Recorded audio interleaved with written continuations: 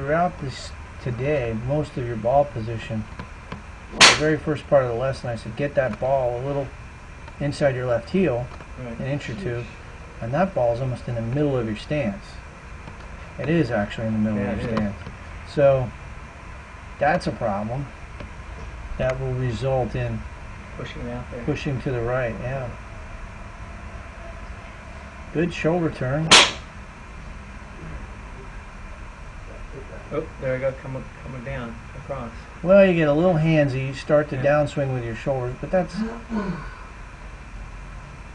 There's the chicken elbows. And you're up on your heels. You see how your left heel is completely off the ground? Right heel is completely off the ground. So, I mean, you got a bending left elbow and you're not getting any weight into your left heel at impact. So when you strike a golf ball, your weight's you got to push that heel down. So if I miss this one more off, you know, am I gonna so I can swing one more, and I got to get. You got to get going.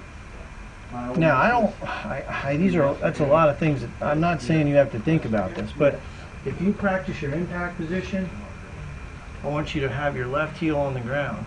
Show me impact. Go to impact. No. Got to stop at impact. Show me your impact position. Go up, come down, impact. Right, That's still open, isn't it? So that right foot's you're gonna roll the ankle inward. See how I'm rolling this ankle inward? No, that's not rolling the ankle. Yeah, like that. That's a whole different deal. So I want you to work off. You guys noticed that my club head was slightly open. Oh well, yeah. That's because your grip. But see, I want you to work on that impact position. So you're going to work on your takeaway, and you're going to work on impact. So I want you to mimic this video, or mimic this position. See how her left heel's on the ground. Yep. See how your left heel's off the ground. Yep. See how your elbows are pretty far apart. Oh yeah. And your left arm's bent just a little bit in impact. But again, that's what contributes to. See how you spin the feet? Yep. Oh yeah. So you got a lot of spinning going on. That you're on your toes.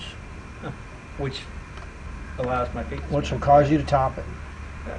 So when she hits, the weight goes into the right heel on the backswing, and then impact. See how the weight's on that left heel? It's not moving. Her feet are pretty stable. Oh, that's powerful. Yeah.